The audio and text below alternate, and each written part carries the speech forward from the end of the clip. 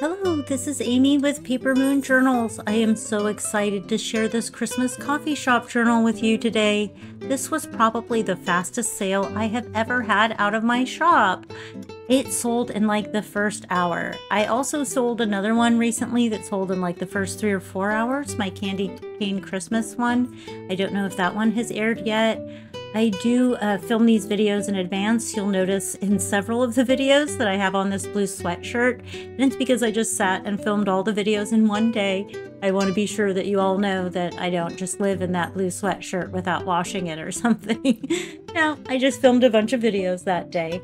But I wanted to also explain that since this one sold so fast, I had several people asking me, wait, where did that go? I can't find it anywhere. You know, I want that. So I made this one, I made one that was almost exactly like it, number 2. And then I made 3 and 4 with different houses on the cover, but I tried to use all the same stuff in there. And when I say tried to use all the same stuff, I was up to over 24 different digital kits. And then when I was watching this video during editing, I realized that there was like 3 or 4 more that I missed in the extra ones that I made.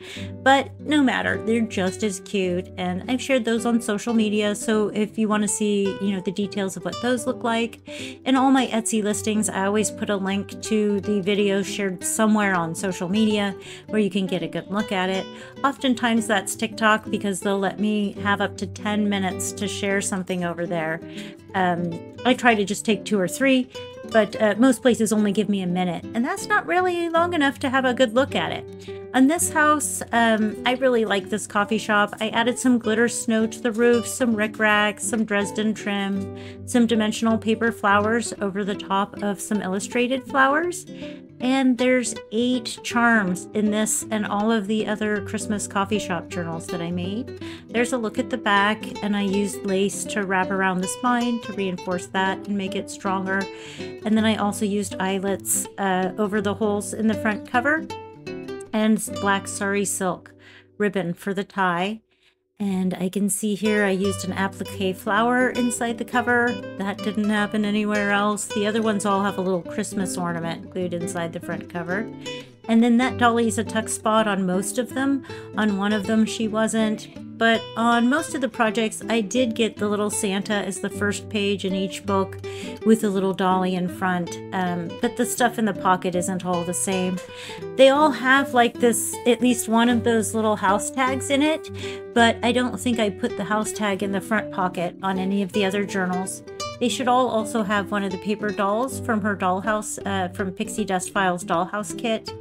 I had that out when I was making this one, and I thought it would be cute in there, and then made sure to include those in the other projects. This house I backed on pink paper with snowflake. I didn't back a lot of the tags, I just printed them on card because it was getting so fat. So oftentimes I'll go back and back the tags later. I wait until the project's done to decide if I have room to back the tags. Because they can get just so fat, and I do like to think that people might actually be using these. And if they get too fat, then it's just too big to actually use or write in. You would want something stiff like a writing board or to put behind each page so that the things on the pages behind, the lace or the dots. But I did try to keep the embellishment all around the page edges.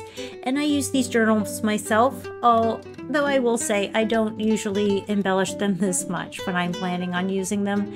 This one is probably going to be somebody's coffee table book, but I would love it if they wrote in here.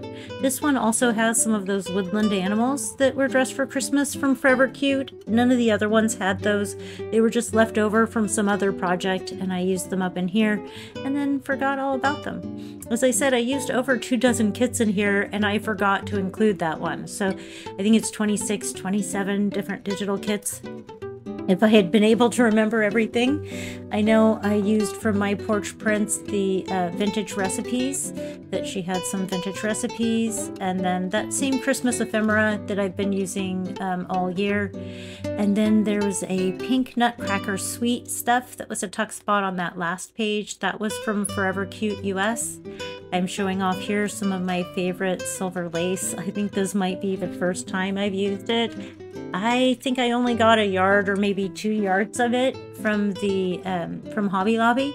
And so I've been coveting that and not using that as much as I should. I had a big mess to clean up in my craft area. I craft in the living room. And when I was cleaning everything up and getting it put away, every time I do that, I get reminded about exactly what I have in all those little bins. These little dolls are so cute, and each one of these journals that I've made has a complete set of the dolls printed out, and there'll be, you know, at least one each of every one of the little paper dolls, and this one that will be in the other ones. What I've done is fussy cut all the little dolls out and then use those to decorate various pages. So the same dolls won't always be on the same page. If I really liked the way a certain doll looked on a certain page, I would maybe repeat it in one of the other projects. But it would be kind of neat to see what you thought if you went and looked at them. When I do several, I'll do them where I think that they're very much the same, that they're so similar that I have a hard time, you know, telling apart the differences. And then it's so fun that somebody will often see just one of them and they'll like that one so much better.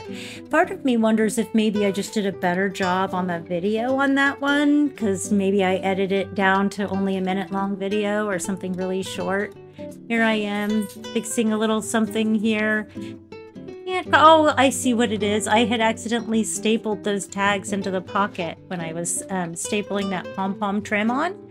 I like to use copper-colored staples because they look really pretty, and it makes using the stapler not only easier than gluing things down, but also pretty too. It adds some texture, some metallic shine.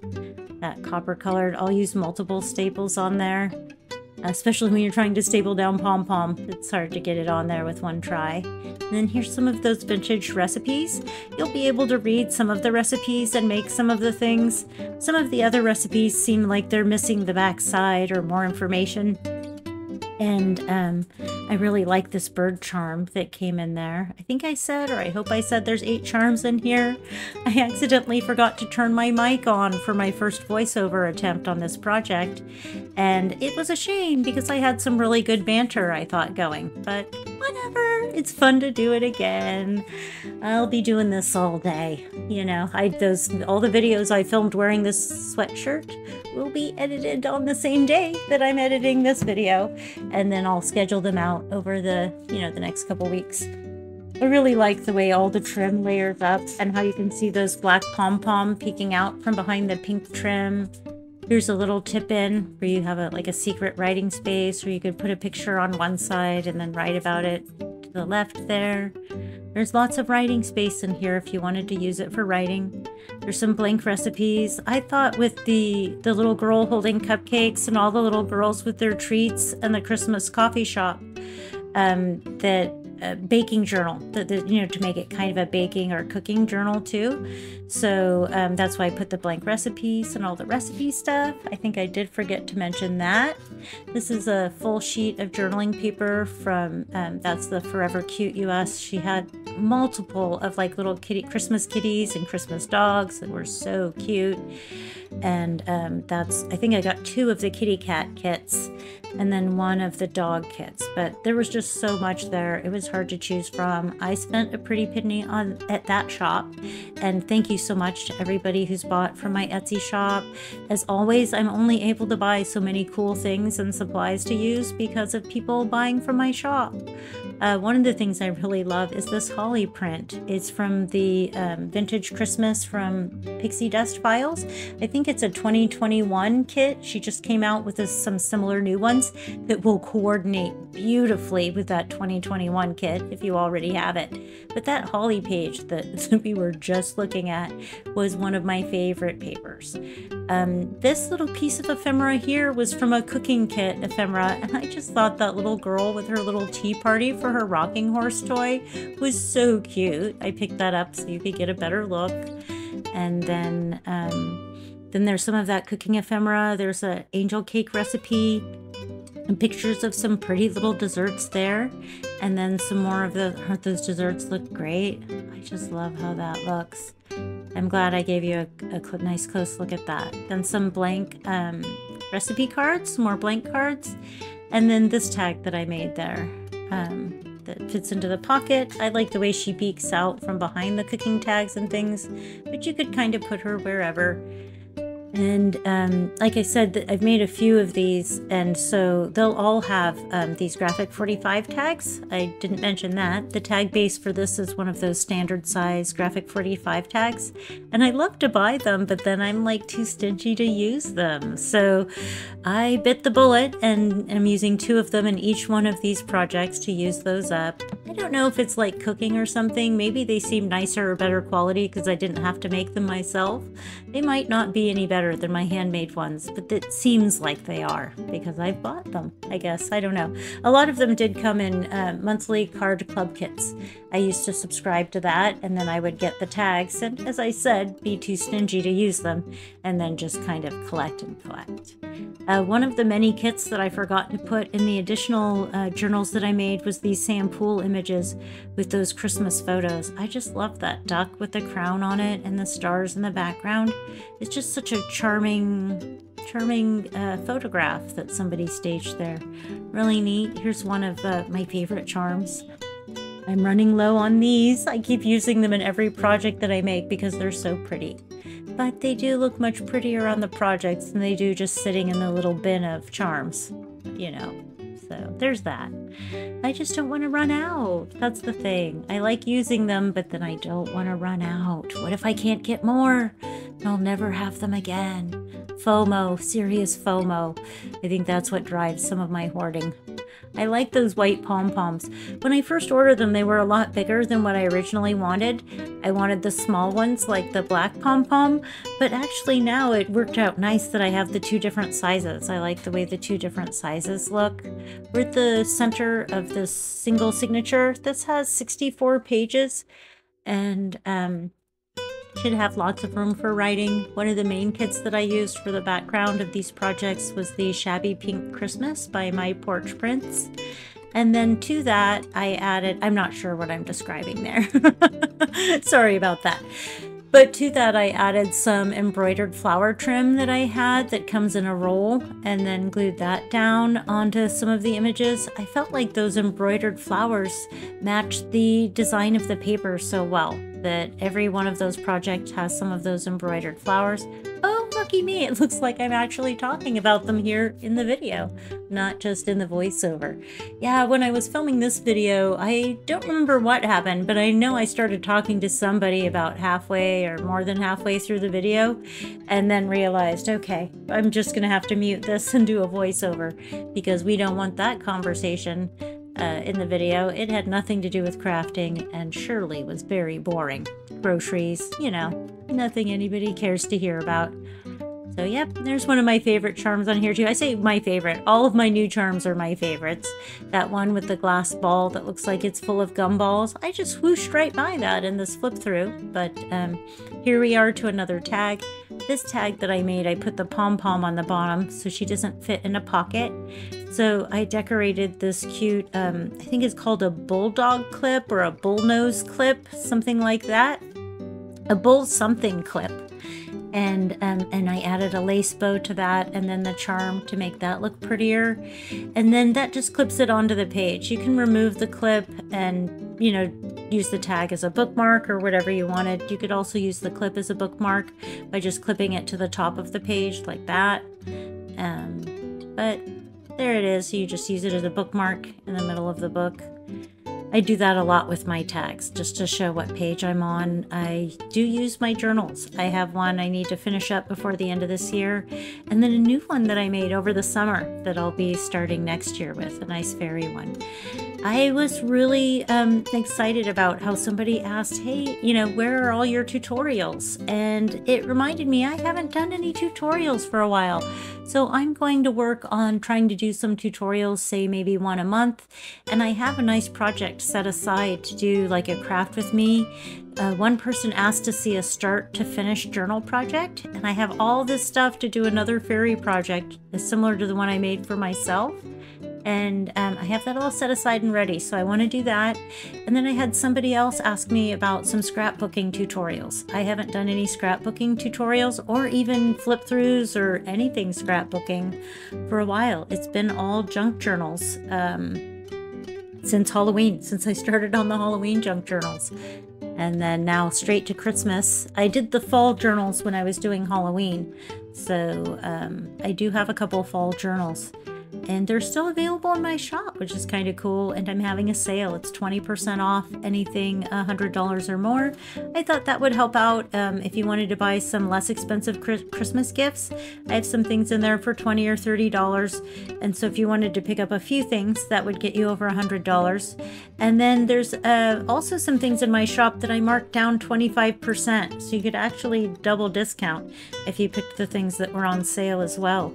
But yeah, there's some things that have been in the shop for a year. I'm tired of looking at them. Just kidding. But I'd like to see them go to their new home and not just be stored in a tub waiting to be bought. So yeah, here we are. We're continuing the flip through.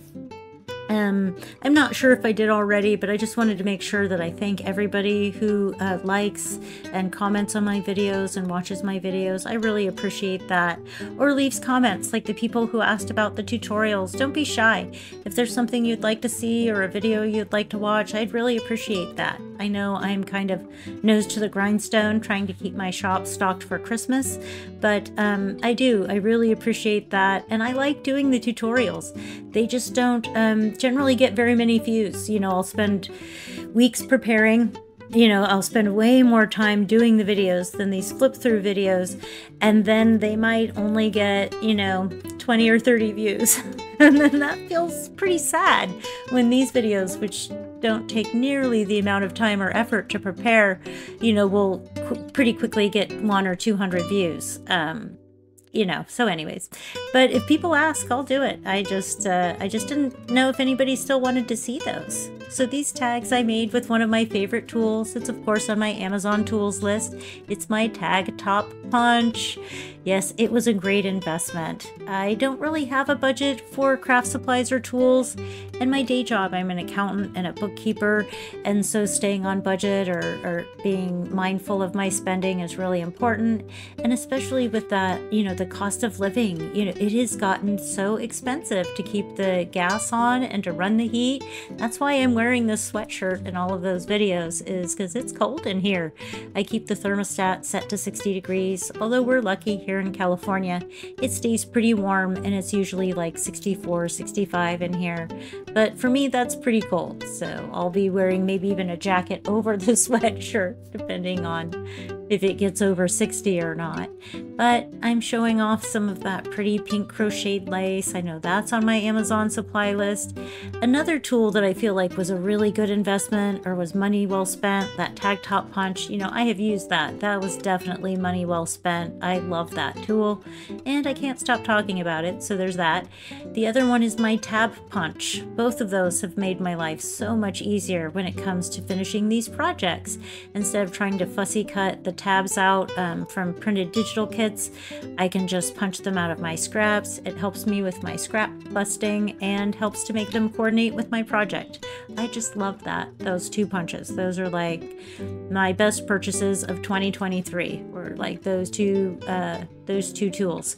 And they'll be on my tools list. There's a lot of stuff that was new to me. Again, thank you everybody who's bought at my shop. I was able to get the rickrack trim and a lot of new lace and the pom-pom trim.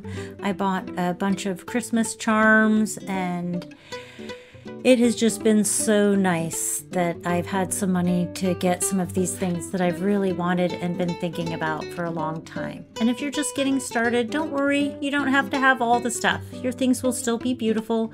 Here I am. I've been doing it, going on 5 years now, and I've just now got those tools myself. So yes, I added lace to the page edges. I know that's not on my Amazon supply list. That came in a spool of 50 yards and was pretty affordable.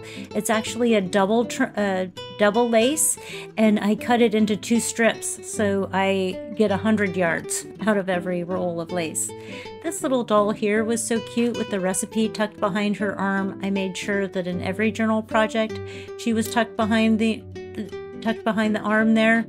Another thing that I got new this year that I think I also used in this project was some flat backs. I got some gold flat backs, some silver, and some black ones.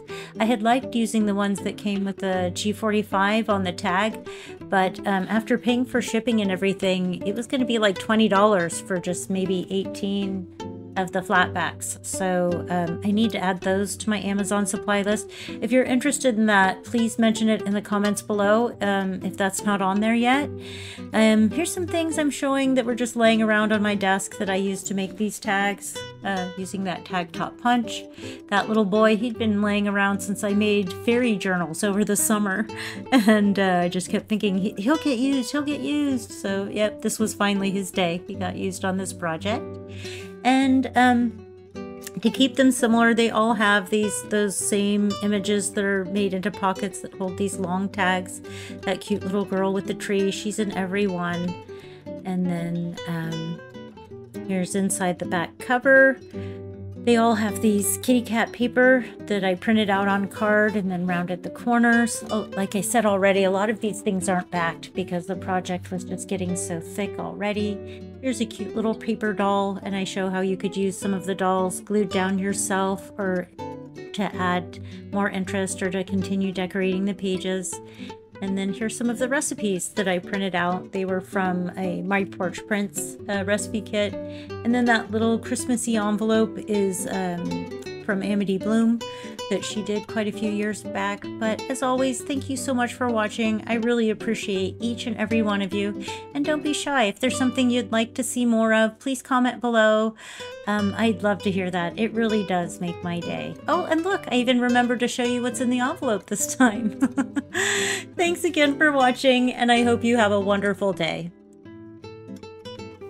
I almost signed off without telling you that I was so excited to get the design team post for Twisted Paper Studios. Thank you so much, Donna.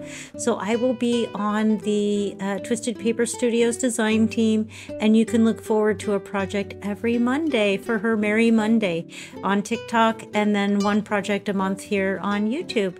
So I have come up with some really exciting ideas for that. There will definitely be some tutorials there. It won't be all flip-throughs with the Twisted Paper Studios projects. So anyways, I just wanted to thank you all again if you stuck by for the second little last thing. Thank you, and still have a wonderful day. Thanks again. Bye.